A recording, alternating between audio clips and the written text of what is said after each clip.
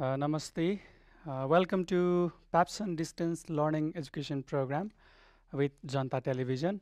And today, grade 9 science, we have new chapter that is force and motion. Previously, we have discussed the first lesson that is measurement. And in measurement, we have discussed the different things related to the measurement. So today we are going to start the new lesson that is force and motion. So let's start this force and motion. Okay, so before starting this, what things we are going to learn, the objective of the first lesson, let's see. We will discuss here the inertia, motion, and force of moving object or body. That may be the rest or motion that we will discuss here.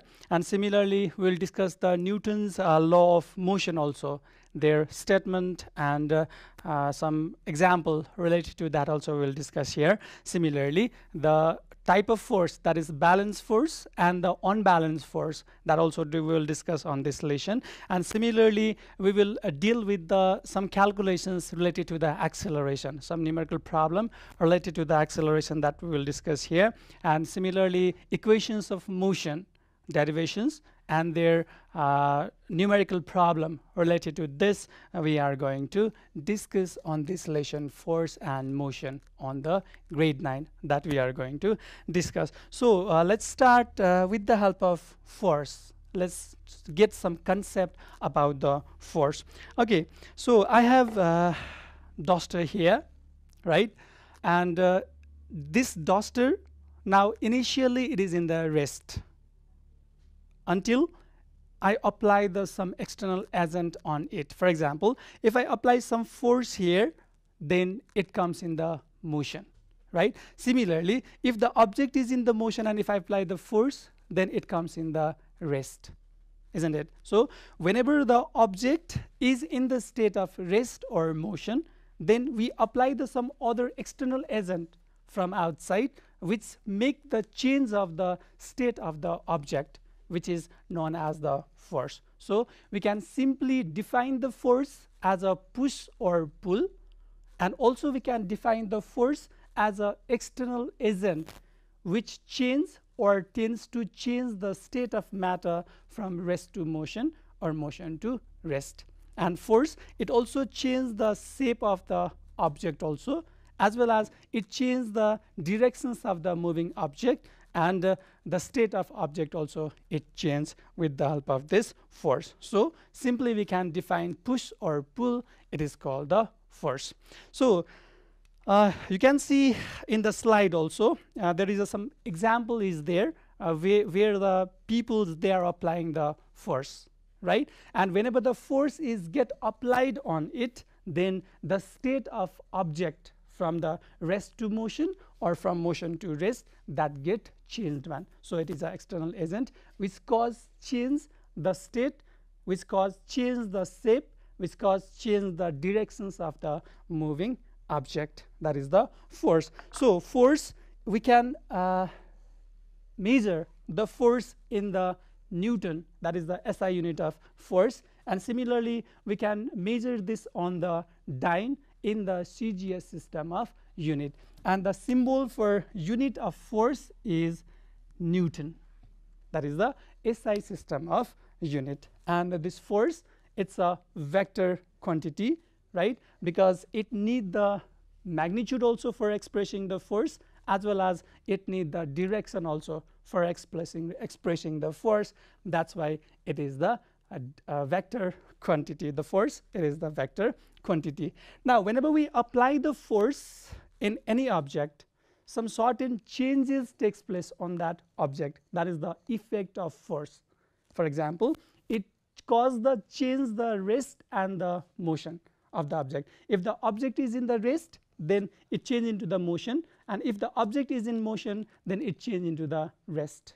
But it is not always correct one. Sometimes it may not change, but in maximum case it changes from rest to motion or from motion to rest. That is the effect of force. Similarly, whenever suppose this moving one object we have, it is moving slowly If we apply the force on it, then it increases the speed of the moving object. That means whenever we apply the force, then it may cause the increment in the speed of a moving object. So next effect is it causes the increment in the speed of the moving object. Sometimes it may cause the decreasing also, sometimes it may cause the increase. So speed gets changed when we apply the force. Similarly, you might have seen whenever the bowler throw the ball towards the batsman, then the batsman hit the ball in the opposite direction.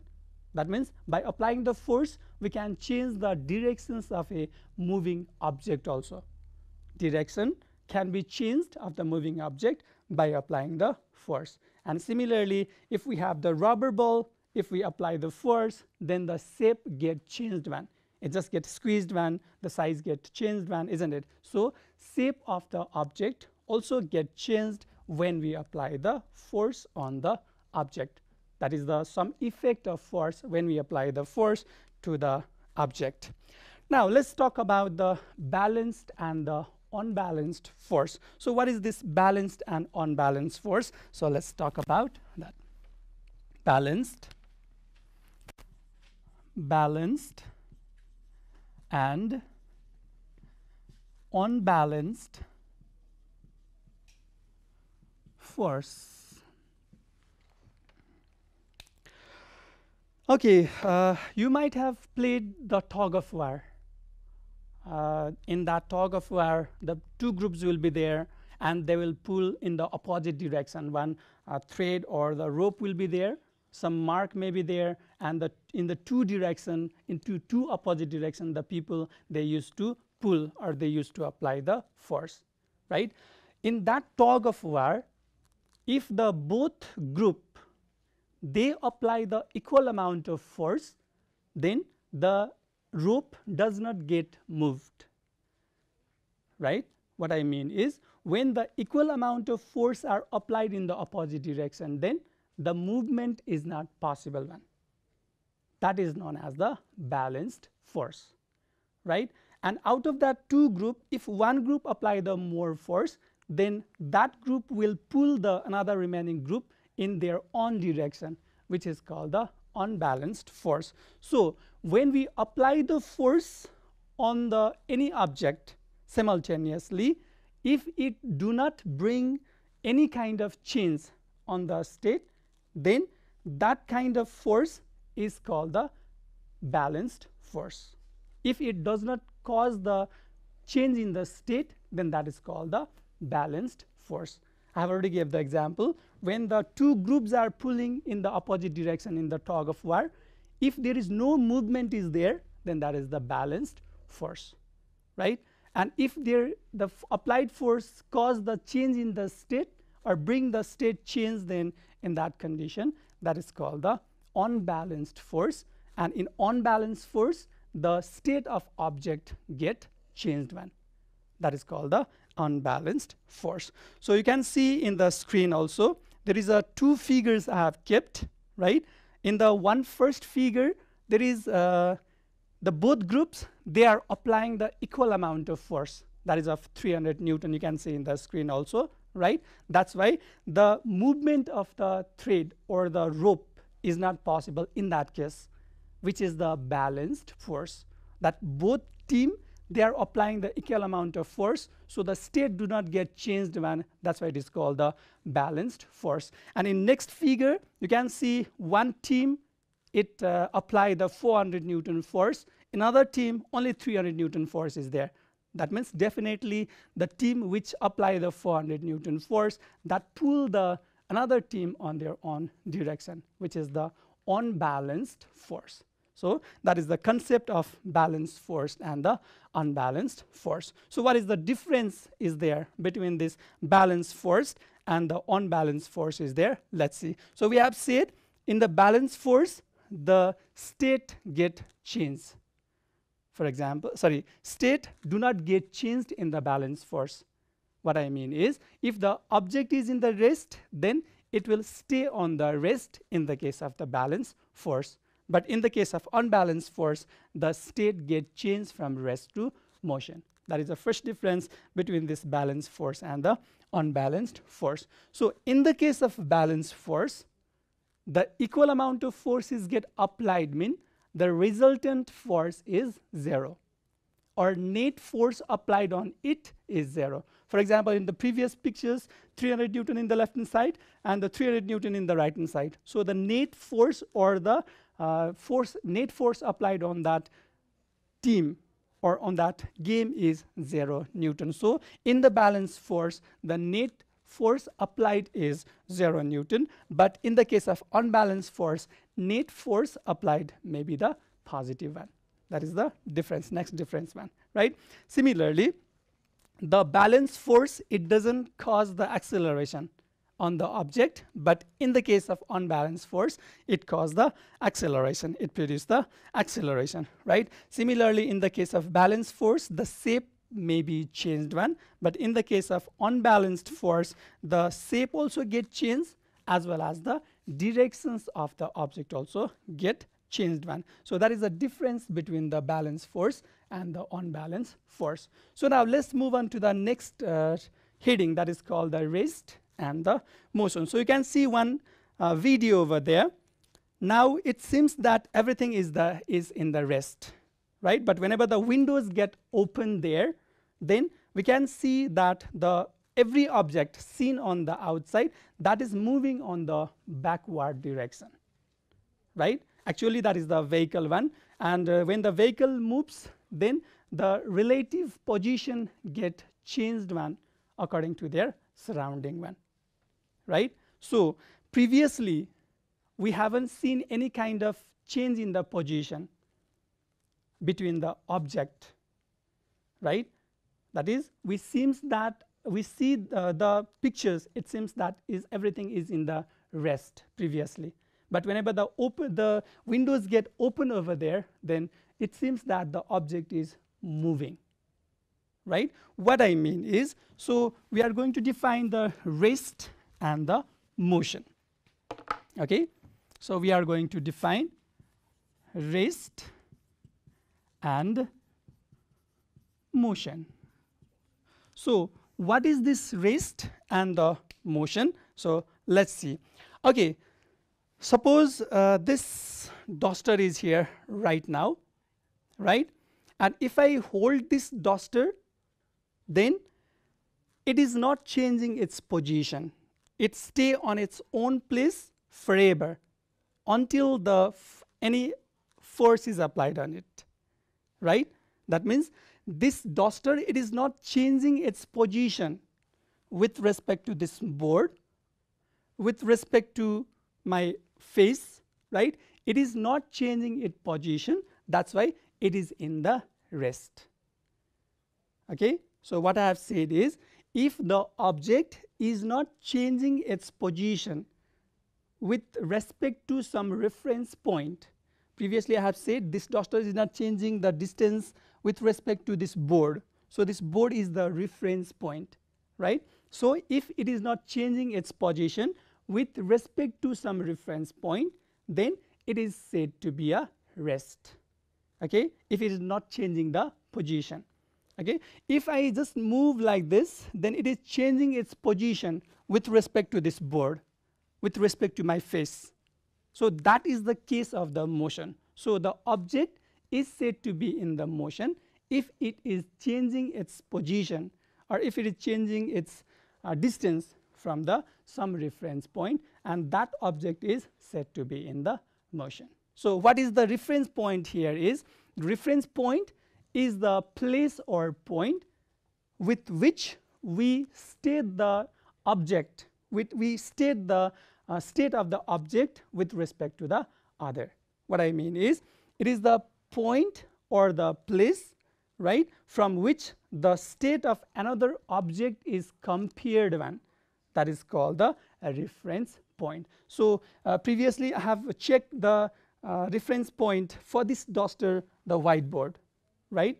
So this whiteboard is the reference point. If I check this with the respect to my face, then my face is the reference point. So reference point, with the help of that reference point, we state the rest or the motion of a object. Without that, that is not possible. For example, if I ask what is my position, then you may answer that is a rest, right? But I may be in the motion also. So for that rest and the motion, the reference point is compulsory. Without the reference point, we will be unable to explain the state of object, either that is in rest or either that is in the motion. We will be unable to explain that rest and motion without the reference point. That's why the reference point must be there for explaining the rest and the motion. So I have said I'm rest in with respect to this whiteboard, but I'm in motion if we take the reference point the sun. With respect to sun, I'm in motion, but with respect to this whiteboard, now I'm in the rest. So the same object that may be in the rest, the same object that may be in the motion. That's why this rest and the motion, they are the relative term. So let me explain once again this one. So if I talk about my position, I'm in rest with respect to this whiteboard, right? Because we are not my body is not changing the position with respect to this whiteboard. That's why I'm in the rest with respect to this whiteboard. But if I consider the reference point the sun, let's say Jupiter, let's say moon, in that condition my body is in the motion with respect to sun, with respect to moon, with respect to Jupiter. That means the same body, my body is in rest if I take the reference with the help of this whiteboard, and my body is in motion if I take the sun. That's why the same object may be in the rest or maybe in the motion depending upon the reference point. That's why the rest and the motion, they are called the relative term. The rest and motion, they are called the relative term. So one more example for this relative term to explain. So you can see in the screen there is two pictures are there. One is the passenger that is inside the vehicle, right? Another that vehicle from outside. So the two pictures are there. Let me explain this. So whenever the passengers are there inside the moving vehicle, then the passengers with respect to another passenger, they are in the rest, because they are not changing their position with respect to others. What I mean is, for example, you can see three people are there in the front seat, right? So whenever the vehicle is in the motion, the three people, they are not changing their position with respect to each other. That's why it is in the rest. With respect to the other passenger, they are in the rest, though the vehicle is moving one, because the reference point is the people or the passenger inside the vehicle is there. That's why they are in the rest, right? But if we consider the trees outside the vehicle, right, electric pole outside the vehicle, road outside the vehicle, and the grass present outside the vehicle, then the passengers, they are in the motion with respect to trees, with respect to electric pole, with respect to road. That's why they are in the motion. So the same passenger, if we consider the reference point other passenger, they are in the rest, and the same passenger, whenever we consider that the trees and the electric pole outside the vehicle, they are in the motion. So the same passenger is in the rest and the same passenger is in the motion. That's why the rest and the motion, they are the relative term. So I think it is clear one to you. Now next one, let's see about this vector quantity and the scalar quantity. So before defining this vector quantity and the scalar quantity, so let's take some example. Okay, so let's say the one object is there which is 5 meters away from the electric pole. That is the one statement, right?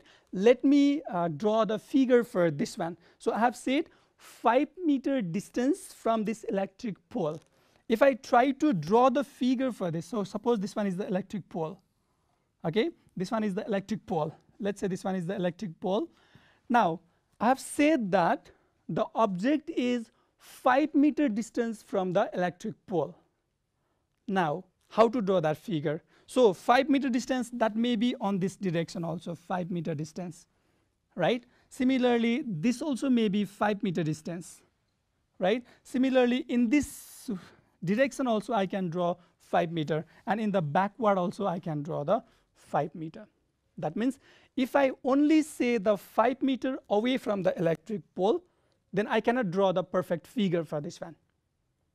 That means there must be the one other information with this so that I can clearly draw the figure.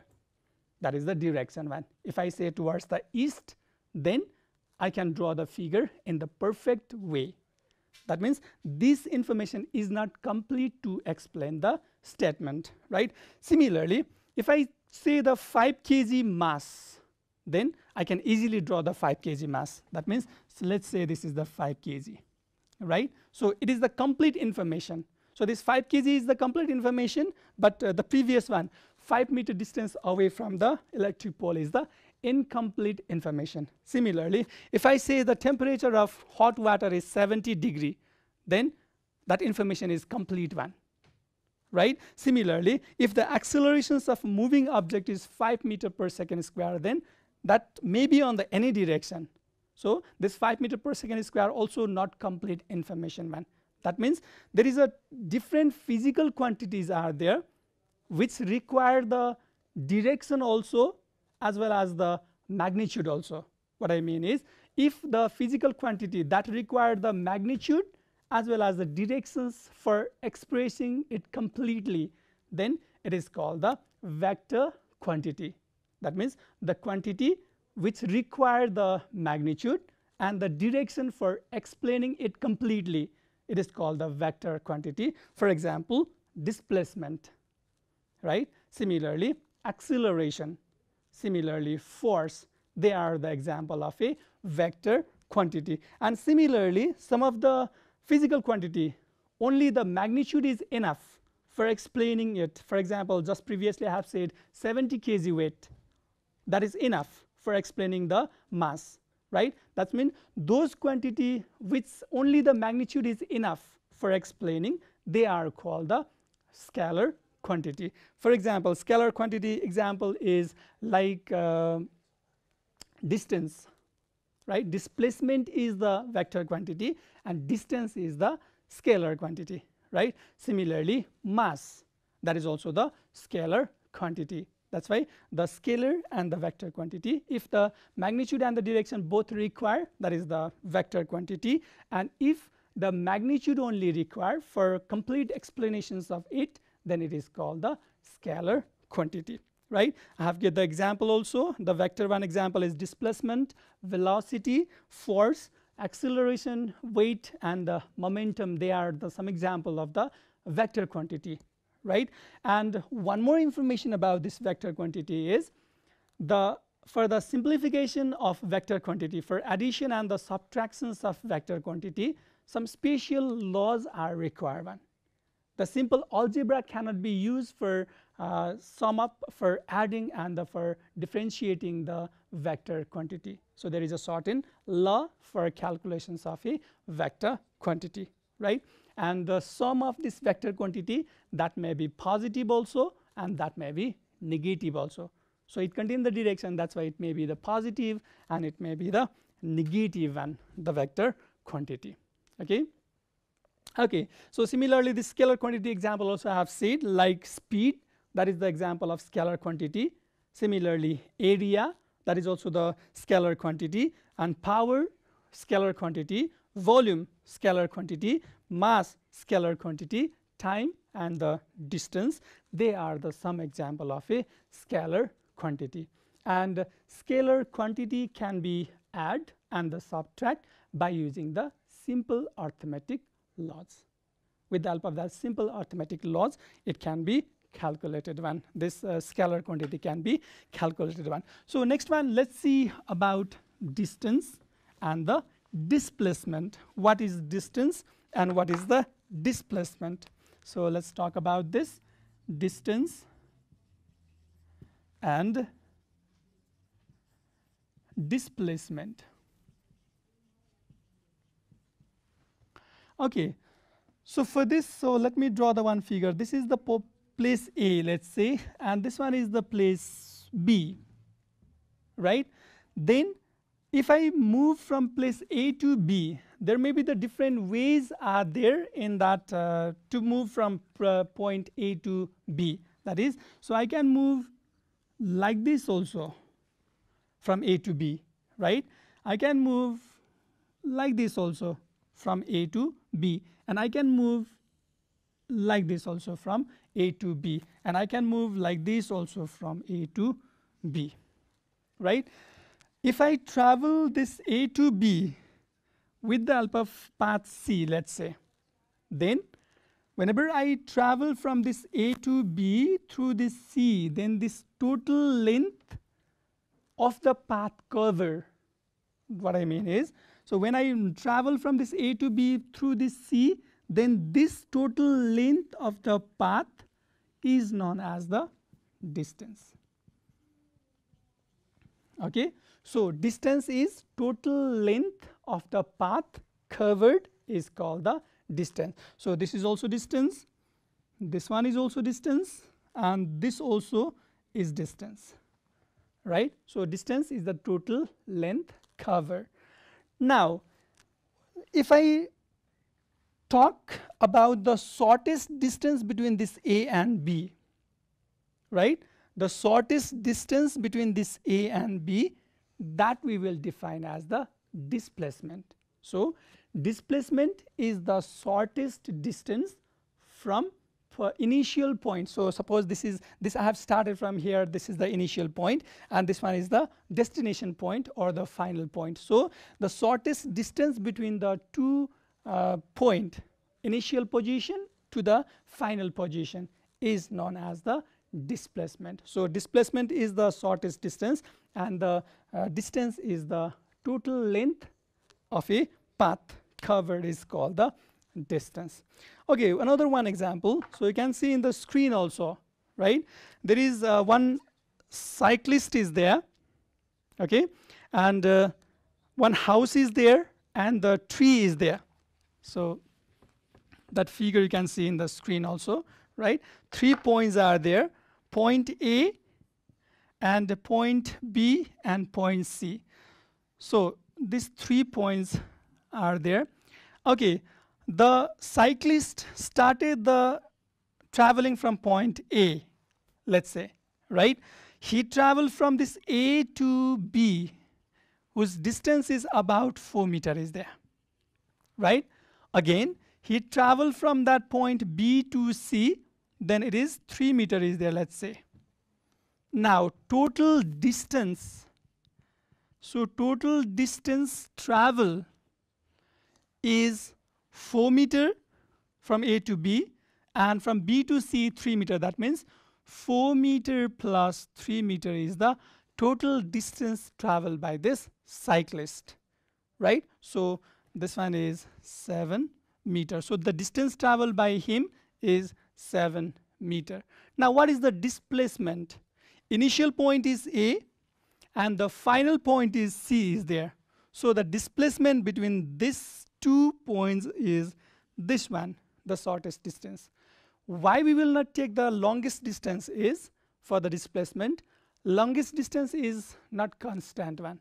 For example, if I say this one is the longest distance, then the another again maybe the next path which is longer than this one. That's why longest distance is not fixed, so we'll take the shortest distance for the displacement. So in this case the displacement is 5 meters. So you can use this Pythagoras theorem for calculating the 5 meters. So displacement is the shortest distance between the initial position and the final position.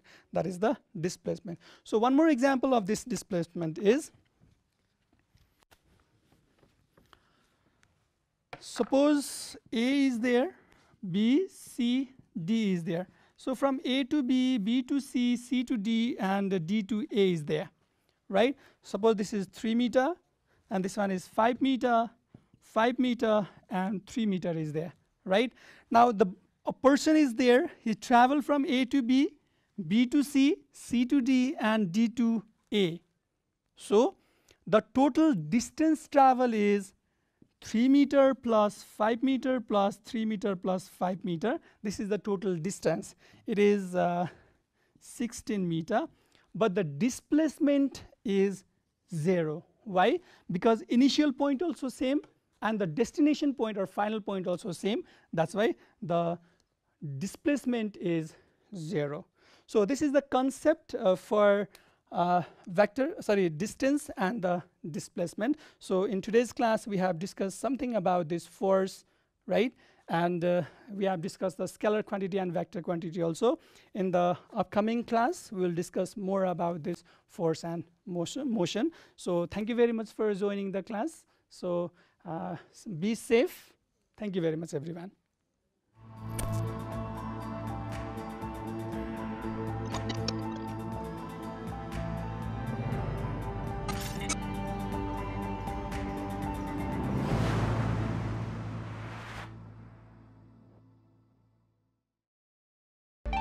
PABSON दूर